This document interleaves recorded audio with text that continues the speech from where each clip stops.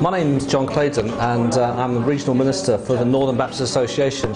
I serve 52 churches just south of the Scottish border. So for the furthest most north church in Berwick, it's about 160 kilometres to our southernmost church in Northallerton, which is in Yorkshire. I'm one of two regional ministers. My colleague Paul Revel actually holds the mission brief.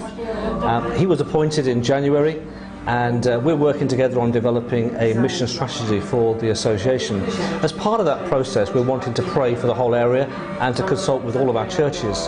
And so in September, over 3 weekends, we're actually going to visit every church in the association on a prayer walk. We're not actually walking every mile simply because they're too far apart, but we are doing a considerable amount of walking over that period to spend some time in each church. It may just be meeting with the leaders during the day or a prayer celebration in the evening, so that we can pray with them, seek to hear what God is saying, and then to reflect on that as we seek to develop our ongoing mission strategy for the life of the association.